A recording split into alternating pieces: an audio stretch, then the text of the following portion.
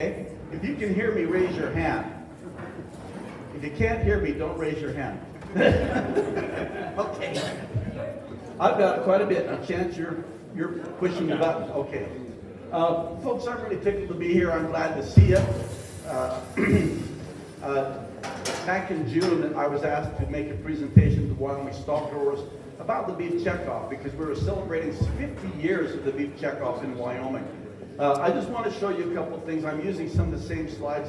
I'm going to have to talk really fast, so if you have questions or anything, raise your hand to talk, ask questions. I'm glad to interact with you. But I just want to show you some of the things that are happening. Now, I want to warn you, I'm fully vaccinated. People ask me if I had any reaction. I said, yeah, I'm all swollen up. I don't know what happened, but anyway, that's my excuse. I'm sticking to it. So here we go. Chance, here we go. There are 24 checkoff programs in the country right now. Beef is just one of them.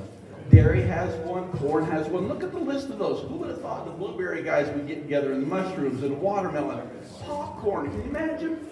What a checkoff program is when people get together in the same industry and they say, let's put some money together and promote our product. Let's find out what's the problem with the consumer. What are they concerned about? How can we make things different? Now, I pay 2 checkoffs. I pay the beef checkoff and I pay a dairy checkoff because I am a dairy farmer as well. I want to tell you, every one of these programs are unique in how they're set up, how they're funded, who decides how to spend the money. It's really interesting. Let me give you just a little glimpse, a snapshot at the dairy checkoff, for example. Years ago, if you wanted to buy dairy, you bought a gallon of milk. If you wanted to buy cheese, you bought a block of cheese. If you wanted grated cheese, you took a cheese grater and you grated cheese, right? You probably know, some of you probably remember that. Some of you probably don't, have never seen that. If you wanted to make a cheese sandwich, you took a knife and you sliced it off and you put it on bread and you toasted your cheese sandwich, right? The dairy checkoff said, hey, let's ask the consumer what they want. The consumer said, we want these to be convenient. And so they started making half gallons of milk and quarts of milk and little cups of milk, and they started making grated cheese you can buy. And at first it came out and you would open it, you would have to put it in a saran wrap or something. And now they make it in a self-sealable bag. Why? Because the dairy checkoff said, we should do this. Dairy, for years, paid 3 people to work with McDonald's Research and Development Company to develop dairy products that McDonald's sells.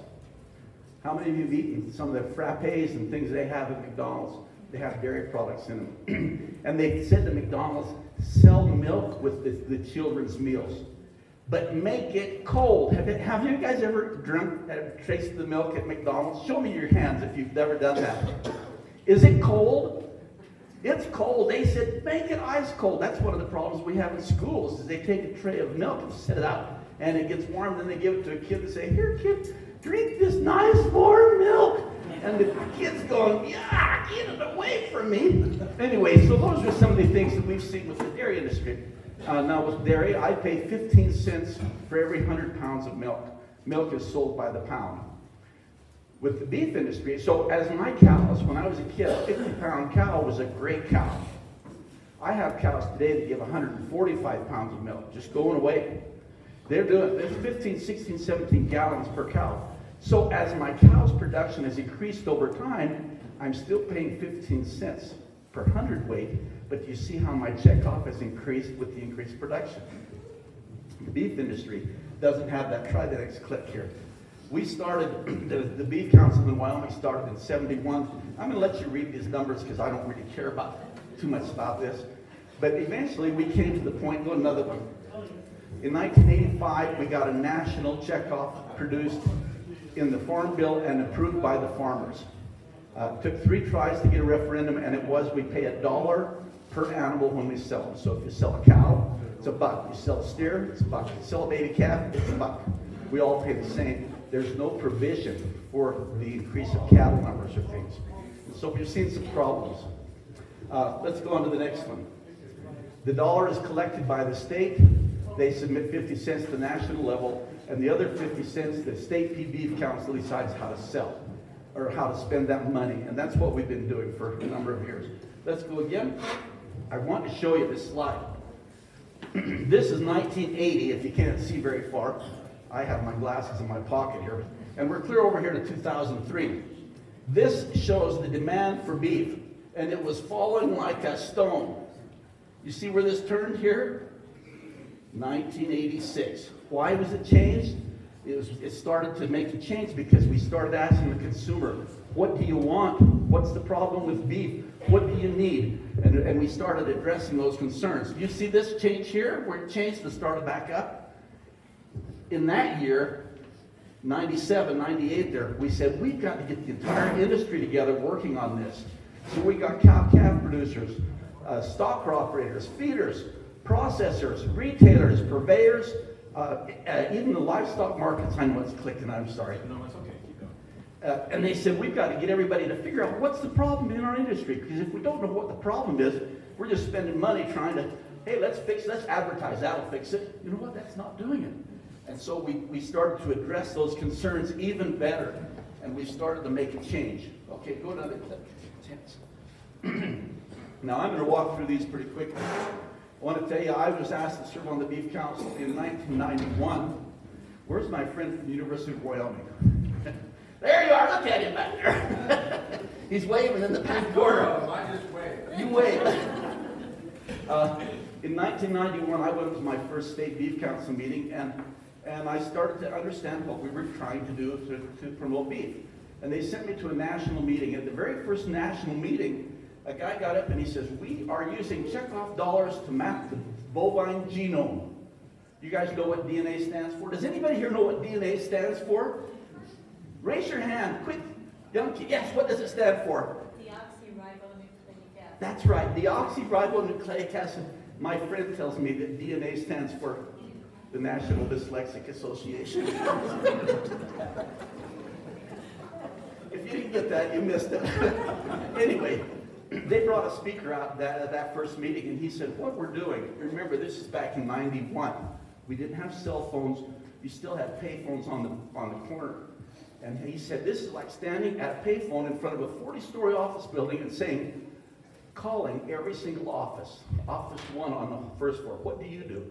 Office 2 on the next floor, what do you do? Until you know what everybody does, and then you go back and you say, office number 1, who do you work with? I work with office number 3 on the 4th floor, and the 7th floor, and the 40th floor. Anyway, you know, the DNA is the thing that talks about this. The reason I bring that up is because we, and I say we, all the beef producers paid for that. We kept that in the public sector. When you do DNA work today, you don't have to pay for a tech fee. I plant Roundup Ready corn. Anybody in here plant Roundup Ready corn, Roundup Ready beef, sugar, corn, hay? Raise your hand. So there, every time you buy a bag, what do they charge you besides the seed corn price? Do you know? They charge a tech fee because companies like Monsanto mapped the DNA for the corn or the sugar beets and made the changes, and they charge you a tech fee. But you know what? For the beef industry, because we pay for it, nobody has to pay for it. If you punch a cow's ear, you know, and take a sample, you're going to pay for the processing of that, but you don't have to pay a tech fee because we all paid it. Now, my University of Wyoming friend, where was he? There you are, stand up there. This guy told me yesterday. Tell him what you said yesterday to me. I said, I was on the other side of that. I worked for a DNA research company. We sequenced the bovine genome, and I was counting my retirement dollars. Because of Mr. George there, I still working and not retired. Because all of us paid for the company to do the research that beat his company, and we didn't patent it. I'm so sorry that you're still working, though, but I appreciate your honesty here. Okay, so we started some of these campaigns in the 87, 88. How many of you remember James Garner was the voice? How many of you remember? How many of you even remember James Garner? Some of you don't. Sybil Shepherd. Turns out later on, Sybil turned out to be a vegetarian. Move forward.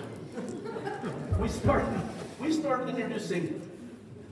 People were saying as we researched the consumer, they said, we're concerned about fat. They obviously haven't had COVID shots yet. But anyway, so we started rolling out new products, trying to stiff it. Now, the checkoff does not actually do work. They don't buy beef and grind it up and make lean things. What they do is they do the research. It's like striking a match and saying, aha, here's an idea. And somebody says, hey, that's a great idea. And then they can do it. So go to another one. We came with the hoedown music in 892, the start of the Beef It's What's for Dinner campaign.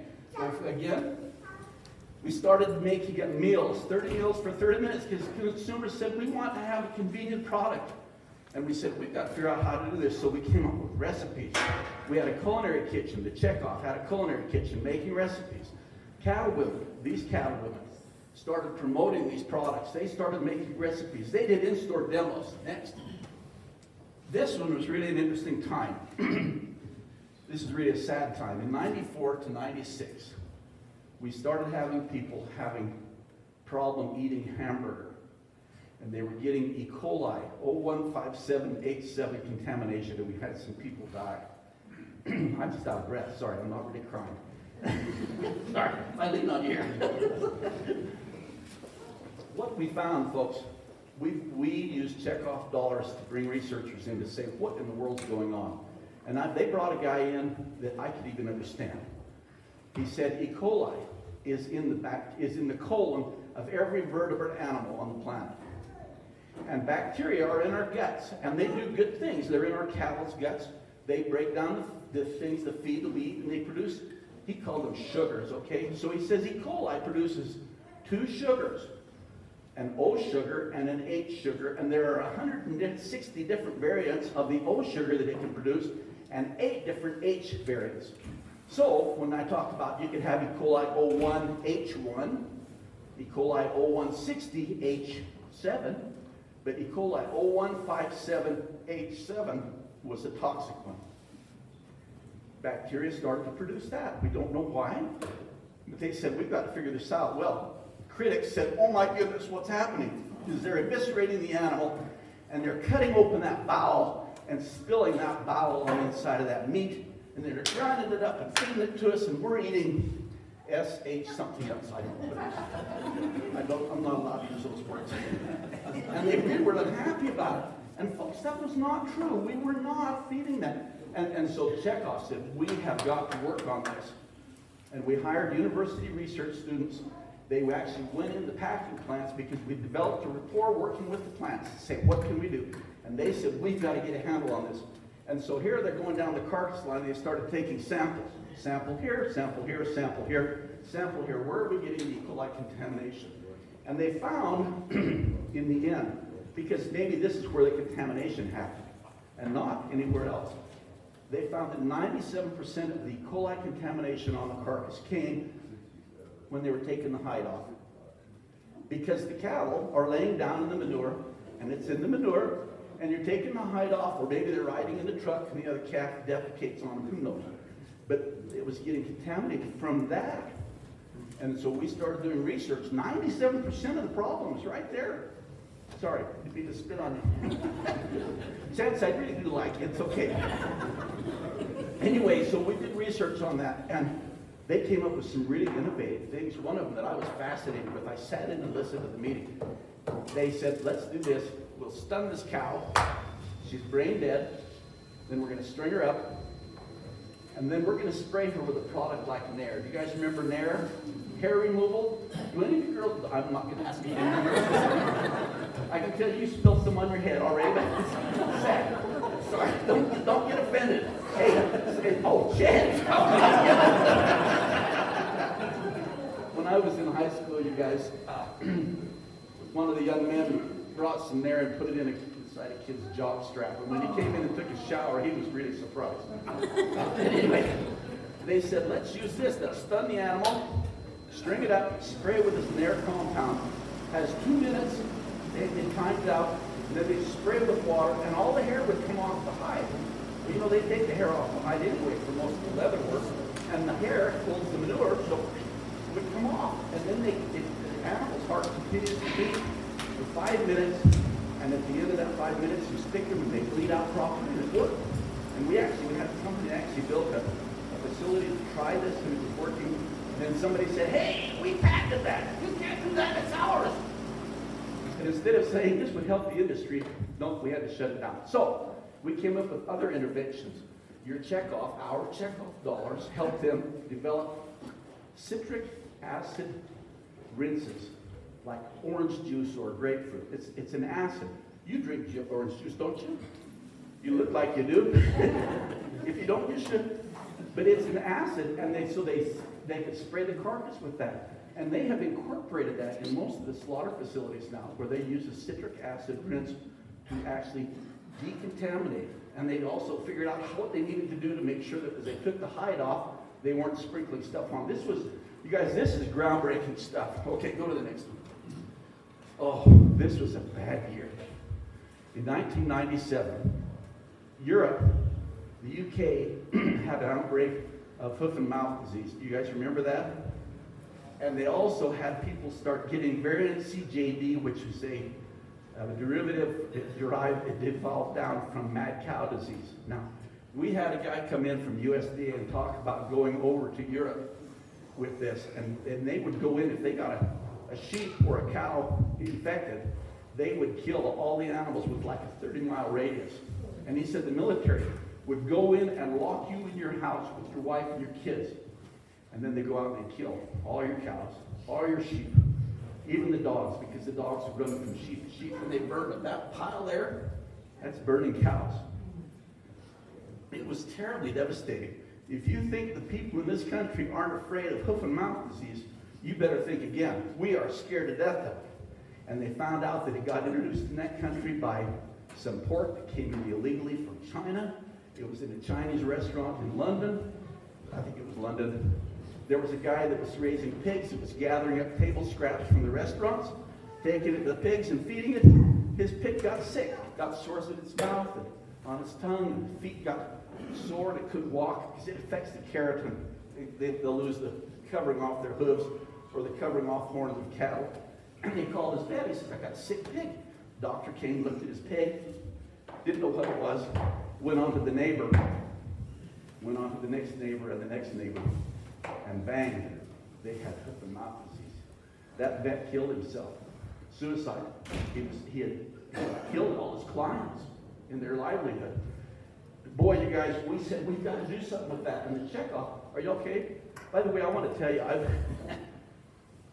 I had a good friend years ago that said sometimes when you're in a meeting, he says you need to close your eyes every now and again so you can concentrate better. But just nod every now and again so we know you're listening. I know you just eat lunch, so if you need to concentrate, just close your eyes. I've practiced this for years. The checkoff said, we've got to do something about this. And we spent some research in it, and they brought again another speaker in. They brought in 3 speakers. I could only understand 2 of them. The other guy, he talked so far above my head, I didn't know what he was even talking about. But this first guy said, we found out about this. Mad cow disease is called bovine spongiform encephalopathy. It doesn't mean a darn thing to me. I just like them mad cows. I've had some mad cows. It affects them where they lose their nervous control and they start staggering. If you've ever seen a milk fever cow or a cow with grass tetany, that's what it looks like. Except they finally fall down and die. If they get this, they die. It's a self-eliminating disease. The speaker said, and the same thing is in sheep. It's called scrapies. And he said, we found out about doing research on this because you had sheep farmers that were raising some sheep. You guys are raising sheep. You got some sheep that had scrapies. You brought it to the guy that's raising mink and said, here, mink are meat eaters. You said, here's this dead sheep. And he feeds it to his mink. And the mink started where they get mad mink disease, I guess you'd call it. And they realize this is a real problem because it jumps from species to species. Most diseases are species specific, but they call it a zoological or a zoological. Where's the best steak vet one I'd eat her? She was here a minute ago. Zoonotic, there we go. See, I knew there were people that are smarter than I am. I've never claimed to be real smart, guys. Anyway, they said it can jump from species to species. It can jump to people. And it's called variant CJD. I can't even pronounce what the abbreviation means for it. But people can get it and it dies. And they started having it in England during the same time because in England they were eating brains. Some countries eat the eyes and the spinal column. In fact, years ago, I remember we used to cut the spine out and send it to other countries that would cut it up and eat it. How many of you have ever had a T-bone steak that had the marrow in the middle of the bone, remember? You remember that? You don't do that anymore. So in 1997, the industry and the government said, let's stop feeding mammal tissue to our cattle and our sheep and our animals, because some way it's going through there. Now, since then, they've devised it and figured out it's all central nervous. It is the brain. The eyes are part of your central nervous system and the spine, so they take those out. Look at your next T-bone steak. They've taken that spine out. It's not there. They destroy it, take it out altogether. But what happened there? Okay. So anyway, that was a major thing that we did, you guys, to try to help us. Okay, go to the next one. The cattlewomen, for all these years, were doing beef cook-offs. They did national beef cook-offs. It got televised. They were coming up with recipes. Let's keep going, because I'm going to have to talk faster. Holy cow. Next. They started doing some carcass merit studies. Now, I'm not going to go too far on that one. Go next one.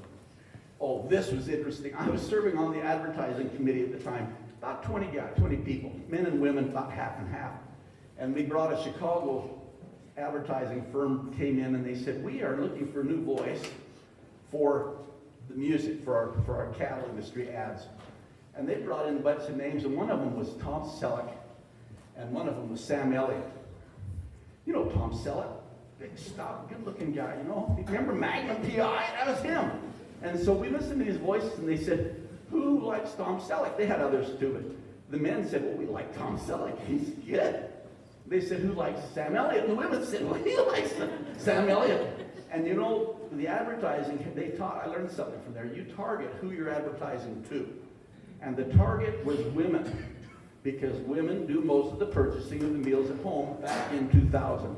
I don't know who buys the meals anymore, but anyway, that was the day. And the men wisely said, let's do Sam Elliott. This is Ann Whitman, who's our state beef council exec. She thought he was great. He was always the one saying, beef, it's what's for dinner, you remember? I can't do that very well either. Go ahead, step on. This one is an amazing study. I'm going to show you pictures. The center here, right there, the rib and the loin, they call that the center of the beef, has the nice steaks and roasts and stuff. It has a third of the weight of the carcass, and it was bringing 2/3 of the value. The chuck and the round, the front and the back of the animal, did you like that part covered up? The chuck and the round had 2/3 of the weight. They were only contributing 1/3 of the value to the carcass, to the value of the animal. And our charge, clear back in 91, was how do you bring value to the chuck and the round? The reason the chuck and the round were getting deboned, thrown in the grinder, made into hamburger. We're selling 70% of our beef as hamburger. So we said, we've got to look at this.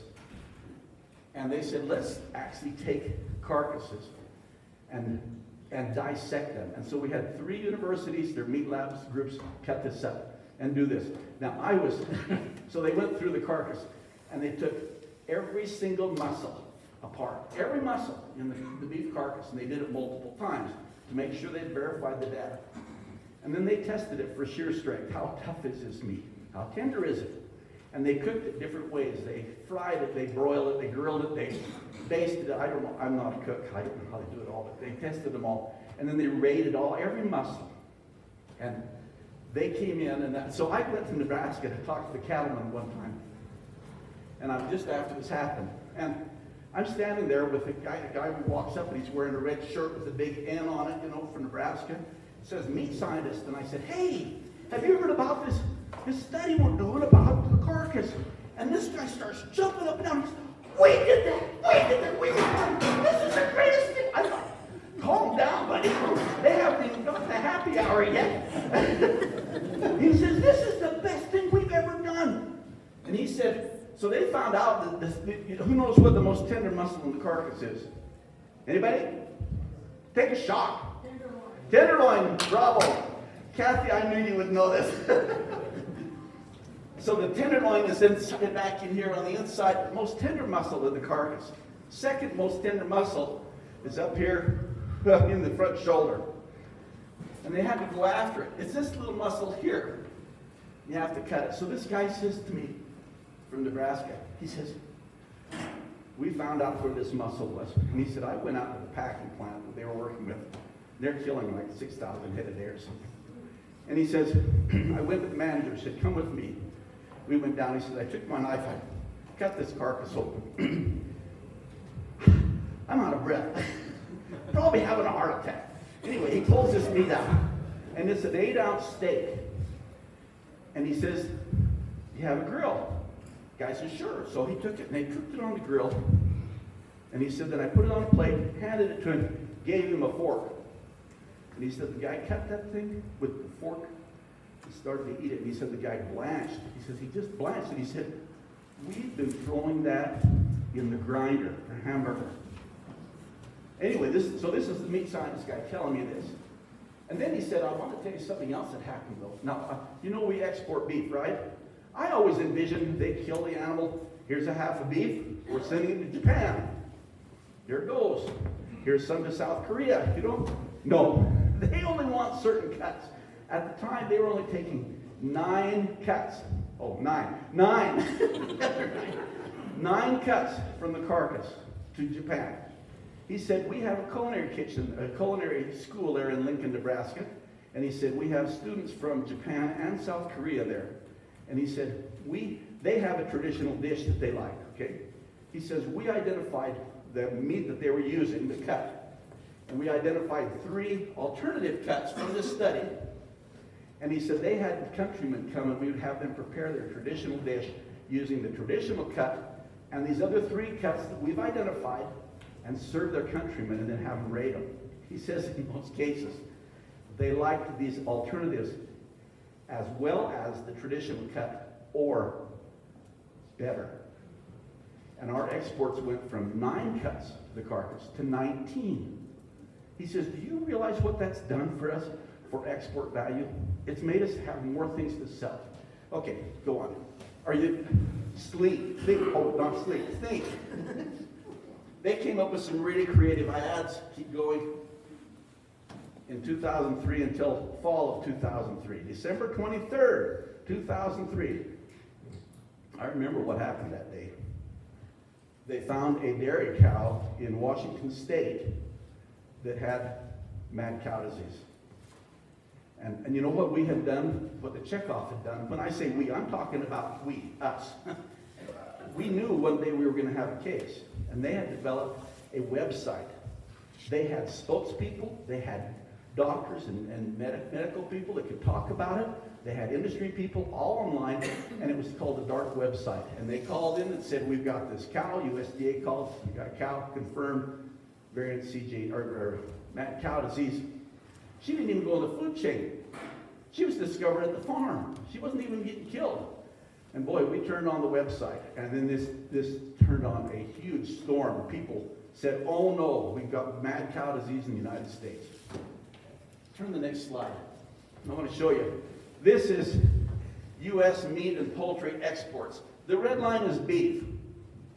This is 2003. Well, this is 2003. This is 2004. Do you see what happened to us? Our exports were slammed. They just shut the door. Bang, nobody. It took us 10 years. Because in 2013, I remember they said, we finally got back to either the same volume or the same dollar amount we lost in our industry because of that. It was astounding that we had lost that. But because we had that website ready, the news media got their answers.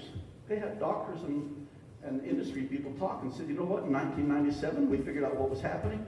We stopped feeding mammal tissue to cattle and sheep and in feed like that. And it just became a non-story in the United States.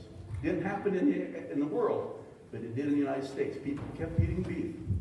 And it was good because all of this that had been being exported suddenly went on the domestic shelf. And somebody had to eat it. Okay, let's go on. Remember that research project about the different muscle cuts? They handed that information. They made cutting instructions on how to cut these things up. Which pieces to take. And they handed it to the New Products Committee. And I went into one of their committee meetings, and they were fun because they had sampling. They would have food there and say, look at this. And this one guy held up a thing that looked like a piece of fish. It was like shaped like a fish, and it was ugly. It had all these seams of fat in it. And he said, we will never sell this at retail. But he said, let me show you how we cook it. And he cooked it. They cooked it, and it was prepared. And it turned out the most delicious roast. You cut that, and it just fell apart. It was so tasty. And the new product committee says, food service is going to love this product. Food service is going to love the flat iron. They came up with some other ones and they started getting these out, and then suddenly that whole chuck in the round that were going in the ground up suddenly became more valuable, and it raised the value of the carcass, and it helped all of us. Okay, go to the next one. We've done advertising. People were always saying, we've debated forever, what does the consumer want? Some of them want nutrition. Some of them are concerned about convenience.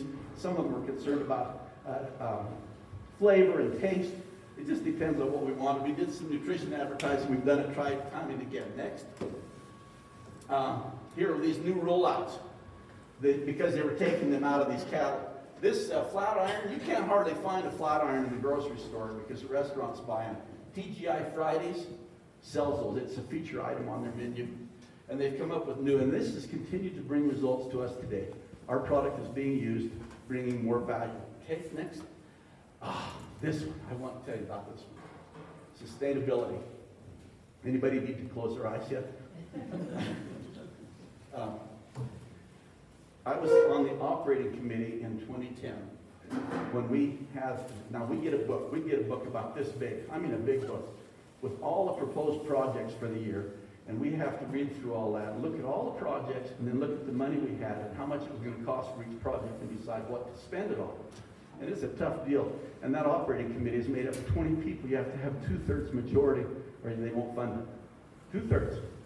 And so one of the companies that presented the deal said, we need to do a sustainability study because the environmental groups had got up and said, hey, we've got to be more sustainable. And they wrote in Walmarts and McDonald's and some of the big stores and big groups, and they've actually put divisions in their companies about sustainability.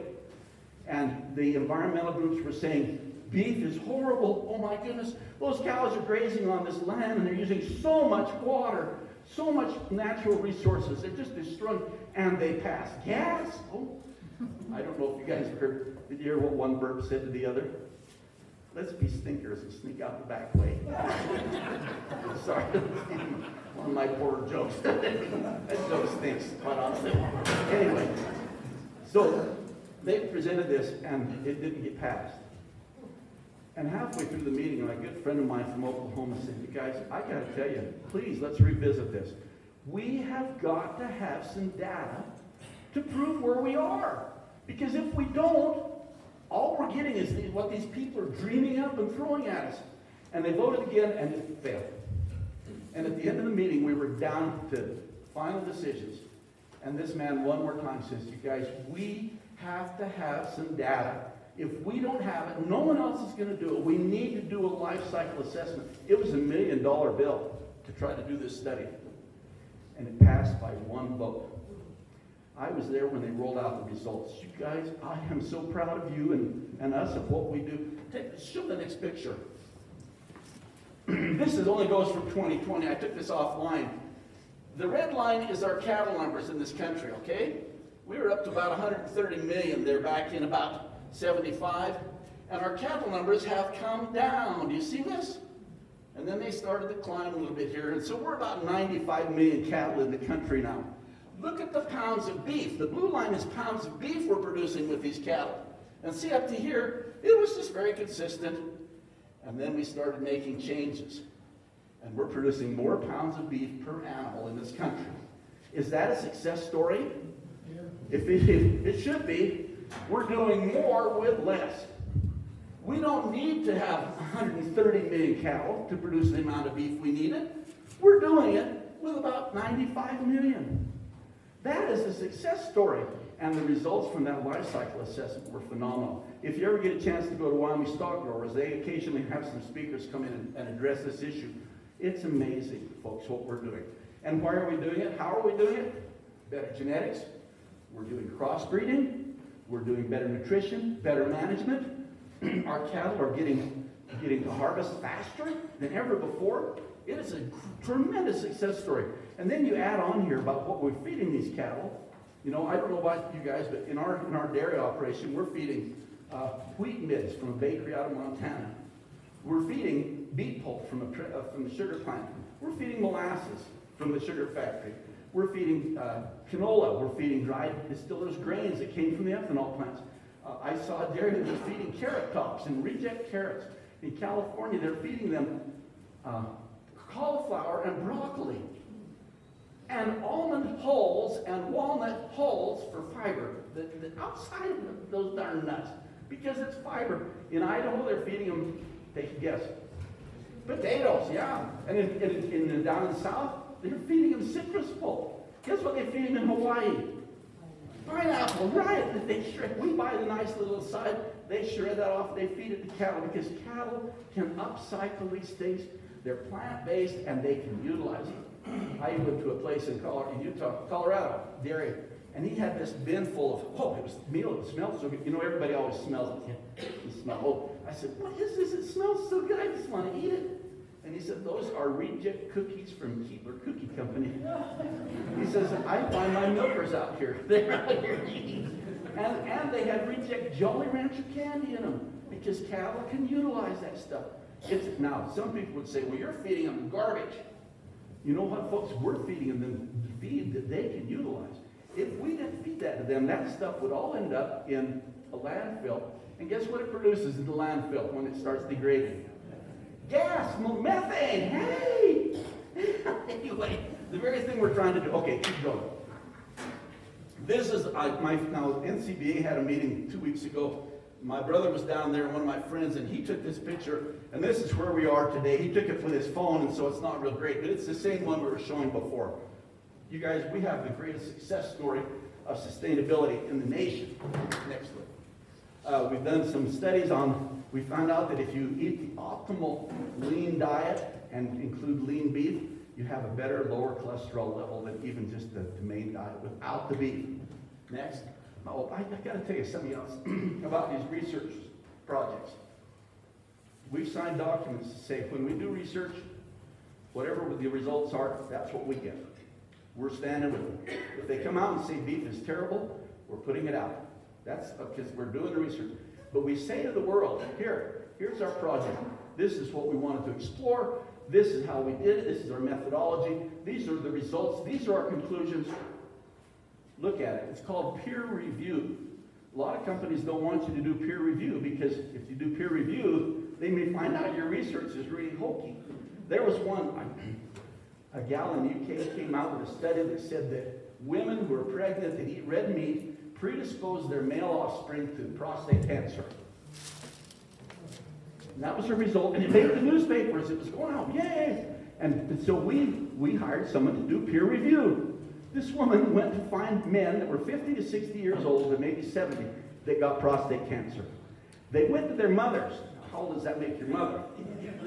80 to 90 years old, and they said, hey, ma'am, when you were carrying little Johnny in vitro in your uterus, did you eat red meat? Yes, I did. Oh, my goodness, it proves it. My goodness, what did you eat last week? Do you remember? They were asking 50 and 60 and 70 years. That is a total bunk. You see what I'm saying? That's why peer review is so important. Okay, go on again. I'm going to keep going. We've started to become doing other things. We've hosted tours. These are some people down in southern Wyoming here. They're good friends. And I can't remember their names. It's a secret. Anyway, they've hosted tours. We've been going more online. Keep going. Here we go. And remember the Great American Eclipse in 2017 when the eclipse came across? Wyoming Beef Council got out and started having burgers where people could go and have these things. Keep going. American Heart Association has certified that more than 20 beef and swats for dinner recipes are heart healthy. We're trying to debunk that problem. Keep going. Oh, and you know what? Go back to that one if you can. Thank you, Chance, for moving this slide. This thing right here about the YouTube. We lost our ability to cook. We lost our home ec classes years ago. People don't know how to cook. And so now when they want to know how to cook, where do they go? YouTube. Or they go to some of our websites, and we've started doing YouTubes with checkoff dollars. You have to go where your consumer is. You have to touch them. Let's keep going. And go again. You heard about the Hunger Initiative yesterday. The Beef Council in Wyoming has helped fund that beef checkoff thing. Now go to the next one now. Let's go beyond that. I want to show you this slide, and then I'm going to change topics altogether. This shows the value of the dollar from 1960 to January of 2020. We've lost 90% of the value. In 1985, this is where the value of the dollar was. Look where we are now today. We're significantly less. The problem we're having, you saw where the cow numbers went. Where did they go? Up or down? Down. That means we're collecting less checkoff dollars. And a lot of producers are hanging onto their cattle, and they're not turning them over as often. I mean, if I sold my calf to you, and then you sold it to him to the feed yard, and he sold it to the packer, we just collected $3. But if I put it in your feed yard and I hold it and we sell it there, we're collecting $1. You see, so we're having less and less money all the time for checkoff programs. You guys, the day's coming pretty soon when we're going to have to decide if the checkoff program is worth it to us. Because if it is, we're going to have to fund it. And if it's not, and it'll be a referendum for producers, we're going to reach the point where we don't have enough value in the money we've got to even do anything. We may as well just kiss it goodbye. Now, the Cattleman's Beef Board has to do a research. They have to do a report, and they report ROI, return on investment. The last one they did was in 2019, because 2020 has been COVID mess. Who knows what's going on there. They said the return for every dollar that we're spending on checkoff is giving us $11.92. Was the last figure I saw. Now, I would love to have my bank account. I'd like to put $1 in and have them give me back $11.92 in a year. I mean, I am a big proponent of checkoff programs. I think they've done marvelous for us. They have saved us from disasters. They have helped us in many, many ways. I may be alone. I may be the only one in the room that thinks that, but I got to tell you, I believe that. Okay, I want to change topics. I want to talk to you for a minute. We're still going. I want to talk to you. I'm serving right now on the Meat Export Federation. We just had a banner year, a record year for beef exports. In spite of COVID, we have sold more beef this year out of country than ever before. Look at this. The value per head for the export stuff is $480 per animal. So if you're in a feed yard business, $480, the value that you sell that calf for, has gone from your exports.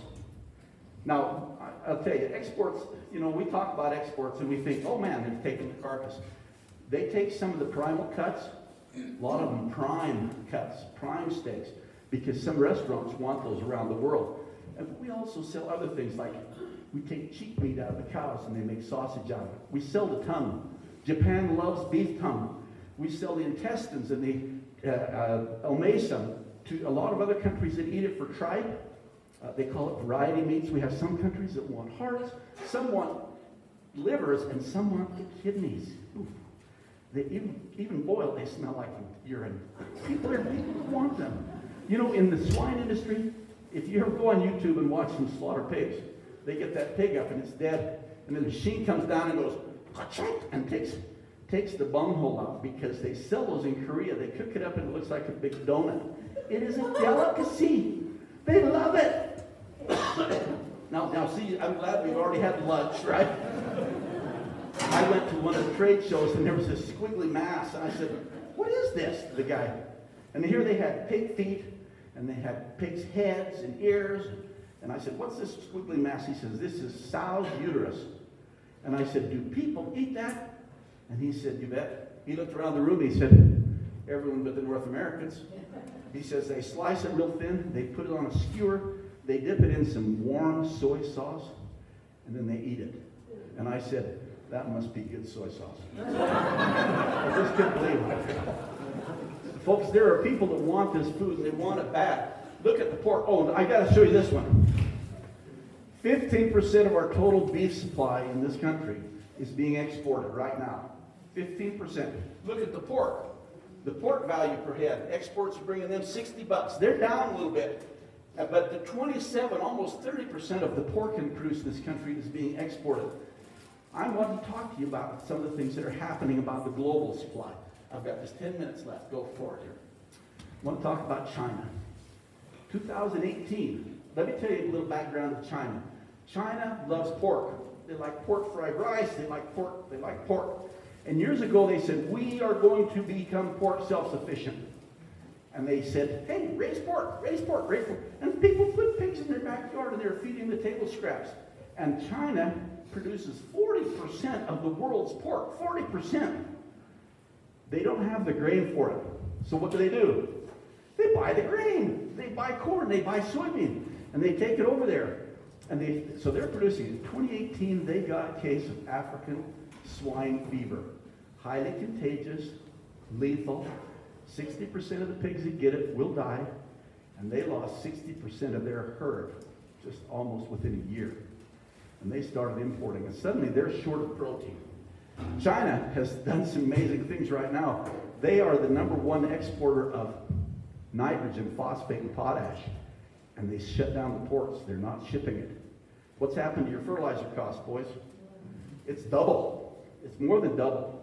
And that's going to have some ramifications. I'm trying to get you to look at a bigger picture here, because in the Midwest, where they can grow soybeans or corn, they're going to say, I have to use more fertilizer for corn, and the soybean prices are pretty good. Maybe this year I'll grow soybeans.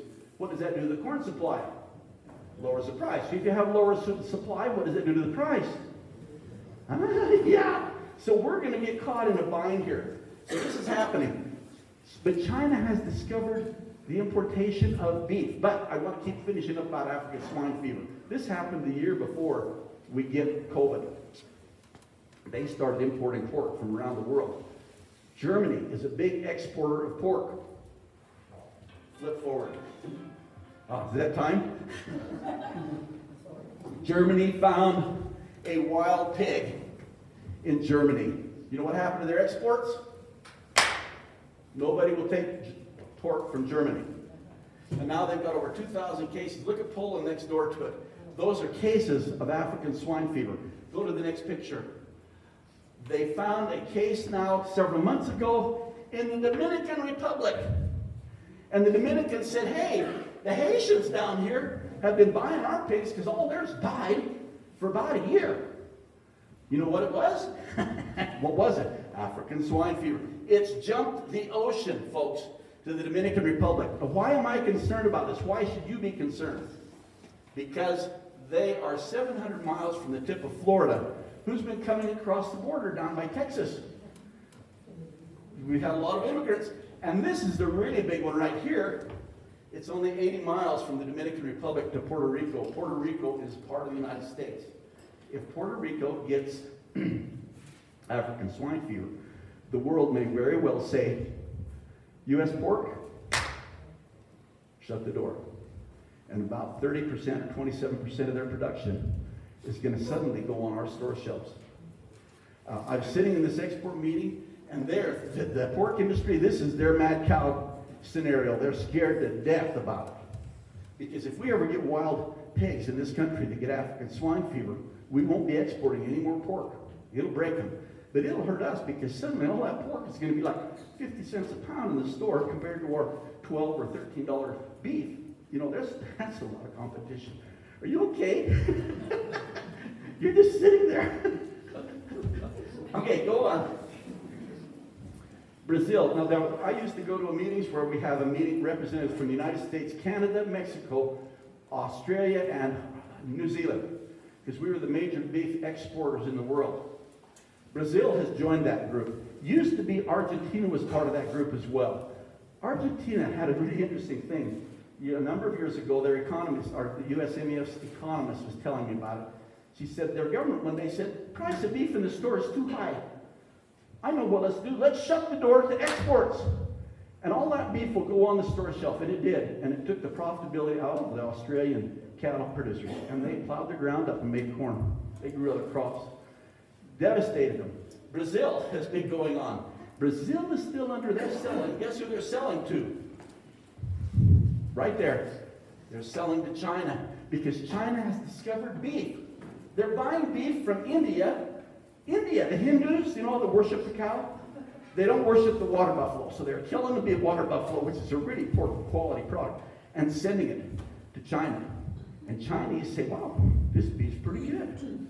And so they've been buying from Brazil, but Brazil has to, they can't be over 30 months old. They're still under duress because of mad cow disease or hoof and mouth.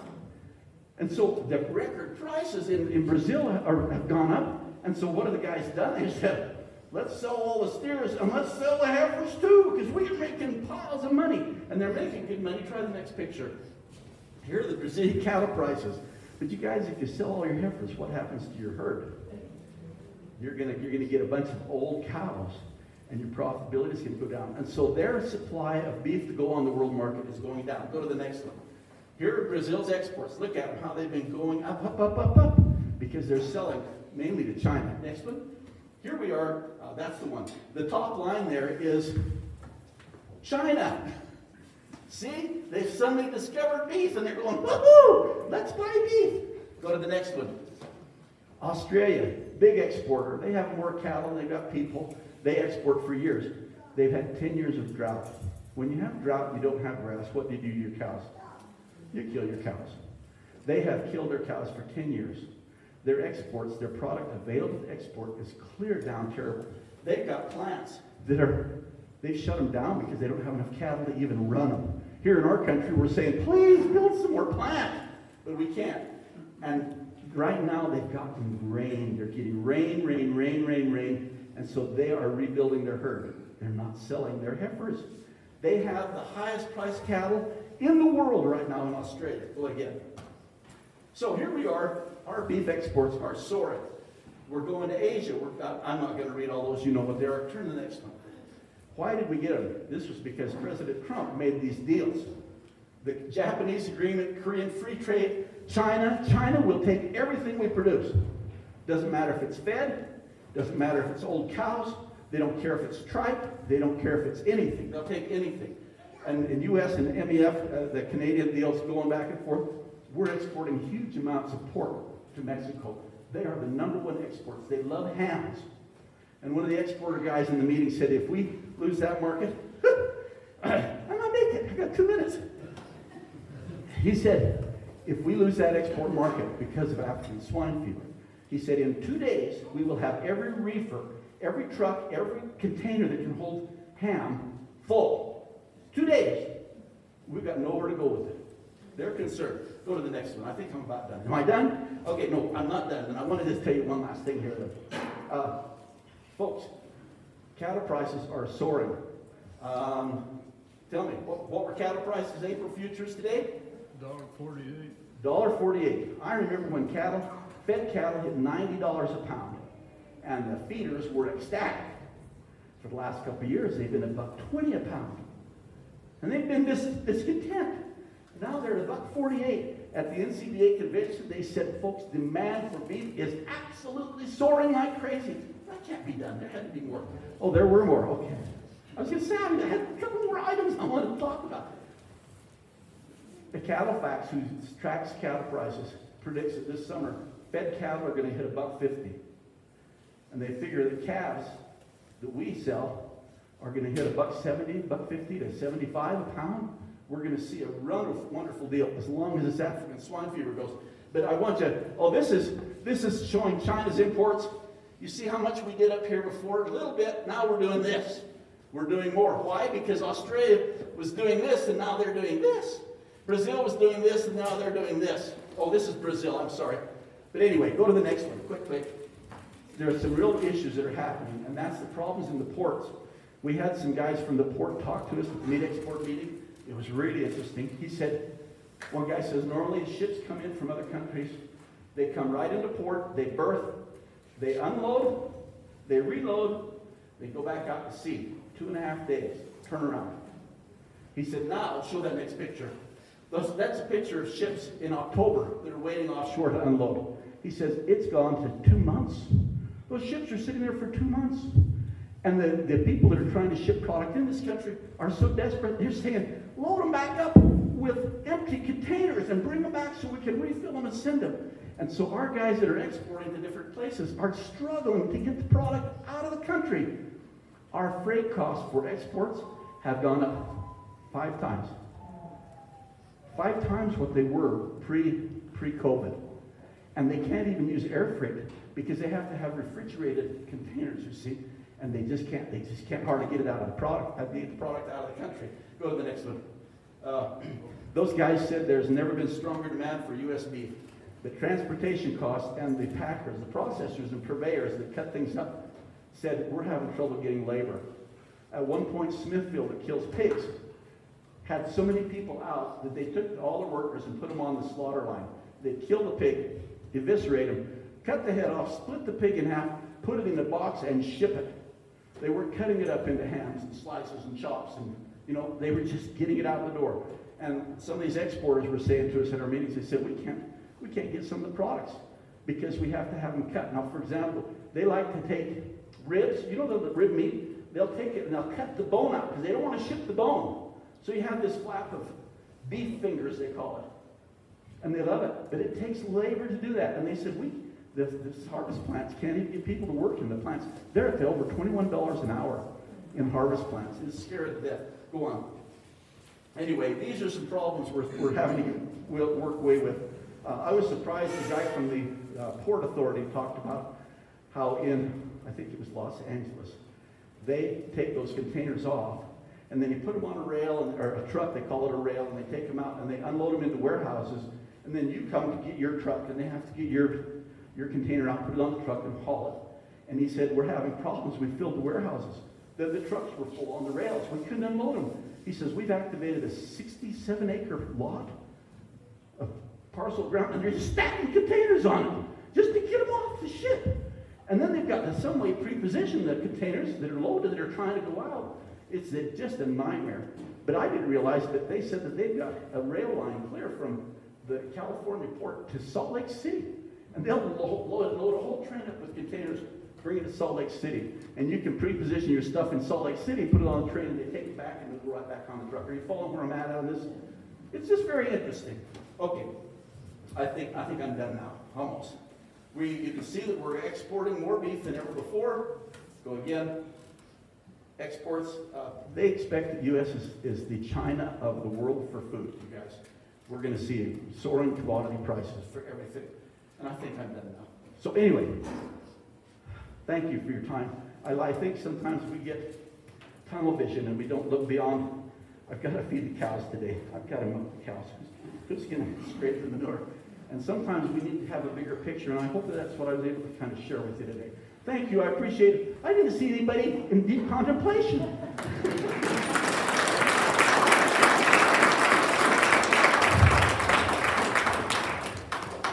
That's it. Thank you all for coming. It was a great Farm and Ranch Days. We'll see you next year. And if you want to join us tonight for that